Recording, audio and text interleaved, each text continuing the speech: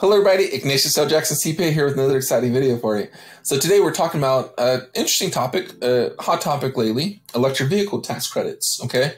So both the personal side and the business side. So if that's something that interests you and you want to learn some more, then stay tuned. If that's something that you don't care about, then maybe you don't want to listen in. Okay, but if you are interested in electric vehicle credits and want to learn some of the rules, go ahead and stay tuned. We're going to be right back in a second, and I'm going to tell you all about it.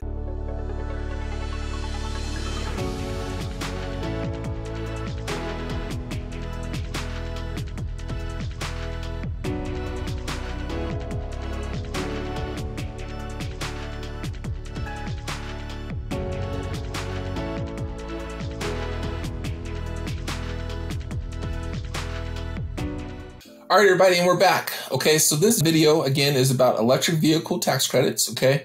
These are credits that are going to be available starting in 2023 tax year, and it goes through 2032 is when these credits are available, okay? There's 4 different ways that you can actually access an electric vehicle credit. One of them you may not have actually thought of, okay? So the first way is you purchase an electric vehicle, okay? And you go ahead and claim the credit on your personal taxes, assuming you meet the thresholds, okay? The second way is you can lease an electric vehicle, so the lessor claims it on their taxes and then passes on the cost to you as the lessee of the vehicle. The third way is you can purchase a used electric vehicle, so not a brand new electric vehicle, but a used one. And the fourth way is you can purchase an electric vehicle for business use in your business, okay? Which is called the commercial clean vehicle tax credit, okay? So let's go through each of these items and kind of talk through them a little bit, okay? So for the first one, so if you're going to purchase an electric vehicle, all right, so you're just going to go out there and buy a brand new electric vehicle. Here's the rules that you need to understand and know in order to be able to qualify for a tax credit for purchasing said electric vehicle. So it used to be that as long as the manufacturer was under the car limit threshold, then you got the electric vehicle credit, okay? Well, now they changed it to where there's income limitations and all kind of other stuff, right? And so from that standpoint, if you don't meet these criteria, then you're basically not gonna get a credit for the vehicle, okay? So just kind of keep that in mind. Don't say I didn't tell you so. All right, so the first one is a modified adjusted gross income limit. And I'm gonna be reading some of this because I wanna make sure I say the right stuff here, so bear with me. So the modified adjusted gross income limit, okay? So that's going to be $300,000 for joint filers or surviving spouses, okay? $225,000 for heads of household, and $150,000 for single taxpayers or those that are married filing separately.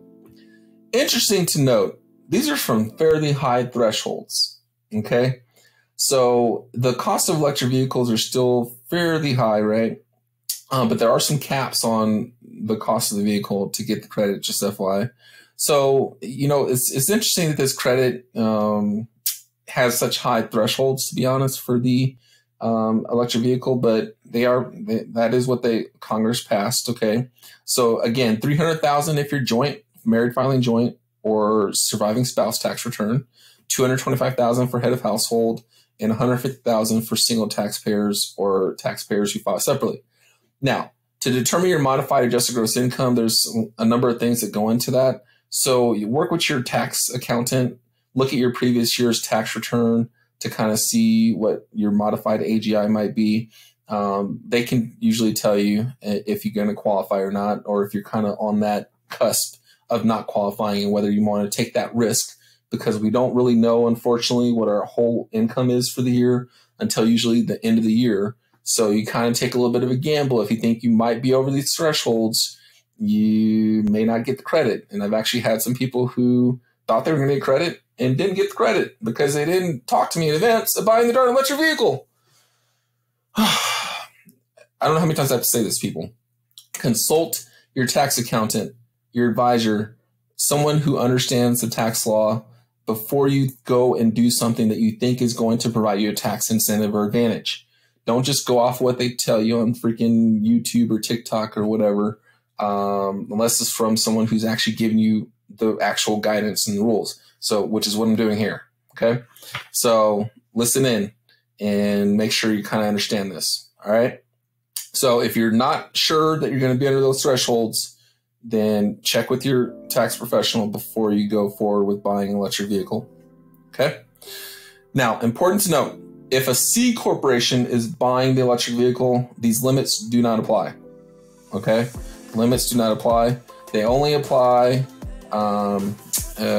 if you're doing like a Schedule C type business, or if you're doing a partnership or something like that and it's flowing through to you personally, then these limits are still going to apply. Same thing with S corporations. These limits would technically apply unless you're considering it something called a commercial clean vehicle credit, which again happens on in the fourth item that we're going to get to a little bit later. Okay. Number 2. So the first step is modified adjusted gross income. The second step to qualify for the credit is it must be purchased underneath a certain MSRP cap, which is the manufacturer's suggested retail price, is what MSRP stands for. Okay.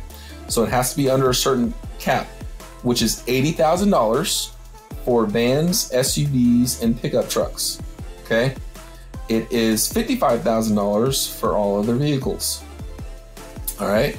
So as a result, basically the 80,000 MSRP limit is going to apply to small sport utility vehicles, standard sport utility vehicles, small pickup trucks, standard pickup trucks, minivans, and vans. Okay. So it wouldn't apply to sedans or compact vehicles or cars, right? It's only going to be for those types of vehicles. So pickup trucks, minivans, vans, and sport utility vehicles. Okay. So that's $80,000 for those type of vehicles. Otherwise, your limit is $55,000 MSRP. Important to note that MSRP is not what you're necessarily pay for the vehicle. Okay. You could pay lower than MSRP. You could pay higher than MSRP. That's the what determines whether it's eligible or not for the credit is the MSRP on the vehicle. Important to note as well that there are a couple things that will fall into that 80,000 cap that you may not necessarily think would fall into that 80,000 cap. And so one of those items that got classified as SUVs, or a few of those items, I should say, would be things like the Ford Mustang Mach-E, okay, the Ford Escape PHEV, the Volkswagen ID4, and the Tesla Model Y. Okay, so those are 4 types of vehicles specifically that got called SUVs, even though they may not necessarily look like SUVs or necessarily be classified as SUVs ordinarily. And so you get the $80,000 limit on those types of vehicles. Okay. Number 3. So starting after April 18th, 2023, which we're past that now. So if you buy an electric vehicle now, right, then you have to comply with these rules additionally. I'm not going to go into too many details because this is very complicated, but your dealer, as well as looking at the IRS website, should be able to kind of tell you if your car is going to qualify or not. Okay. So here's what happens after April 18th, 2023. All right. The credit amount will depend on the vehicle meeting the critical minerals sourcing and or battery component sourcing requirements. Okay. A vehicle meeting both sourcing requirements is eligible for the full credit, and a vehicle meeting only one of those sourcing requirements would be only eligible for $3,750 of a credit. A vehicle that meets neither requirement is not eligible for any credit after April 18th, 2023. Additionally, the vehicle's final assembly has to occur within North America. The electric vehicle's final assembly has to occur within North America. North America, for those that maybe need a refresher on geography, includes the United States, Canada, and Mexico. Okay, so the final assembly has to be in one of those 3 countries. So a lot of the vehicles are already finally assembled in those 3 countries, just FYI. But in case for some reason your vehicle that you're thinking about buying is not, then it's not going to qualify for the credit. So no matter when you bought the vehicle, it has to be assembled in North America. Okay, but after April 18th, it also has to have certain sourcing requirements that we talked about and battery components that we talked about for critical minerals, etc. In order to qualify. So again, your dealer should know if that vehicle qualifies. Again, there's also a website that you can go to that is available that can kind of help you understand if your vehicle is going to qualify or not. Okay, there's various government websites you can go to.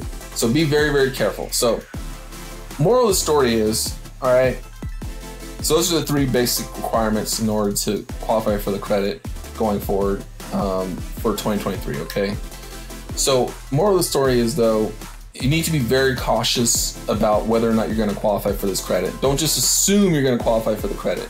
Okay, it's not like it was previously where as long as their manufacturer's not on a list saying that they've exceeded their number of vehicles, then you get the credit. Well, now it's actually some stuff that goes into it. So be very, very cautious, and always double check what your dealer says too. I mean, don't just believe what your dealer says. I mean, obviously that's the first step, is ask the dealer, does it meet the criteria for the credit? Okay, if they say yes, then ask them to prove it to you, or go and do your own independent evidence on it. Okay? All right, so that's that. Now, there's a backdoor approach to the credit that a lot of people don't actually think about. So if you don't want to go buy a vehicle, or you don't think if the vehicle you want is over the cap to claim it on your taxes, you can actually lease a vehicle. Okay? So if you lease the vehicle, you can actually get the credit by having the lessor pass on the credit to you in terms of decreasing your lease costs on that vehicle. So the lessor can claim the commercial clean vehicle credit, okay? And then they lease it to you and basically pass on the cost to you, okay? So this practice works because businesses are able to take as many clean vehicle credits as they want, as many commercial clean vehicle credits as they want. We're going to get to that in a second here, okay? And then they can basically pass that on to you, okay, as the end user of the vehicle. So something else to consider and think about is maybe you can find a lessor that's going to do that for you, okay? Purchasing a used vehicle.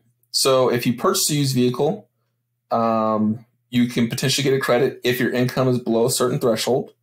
So it has to be below $150,000, married, filing joint, or surviving spouse, $112,500 for head of household, or $75,000 for single taxpayers and married taxpayers filing separately. Okay, so if your vehicle is below that, or if your income is below that for the modified adjusted gross income, okay, then you can do a used electric vehicle and get a credit of up to $4,000. Okay, it's up to $4,000 or 30% of the purchase price, whichever is lower. All right. Now, important to note that the cost of the vehicle for the used credit cannot exceed $25,000. Okay, so you have to find a used electric vehicle that does not exceed $25,000. And there's certain vehicles that are eligible, basically. So if you go in, there's actually a website on the IRS website where you can go and look at what vehicles are eligible for the used vehicle credit. Okay, but there you go.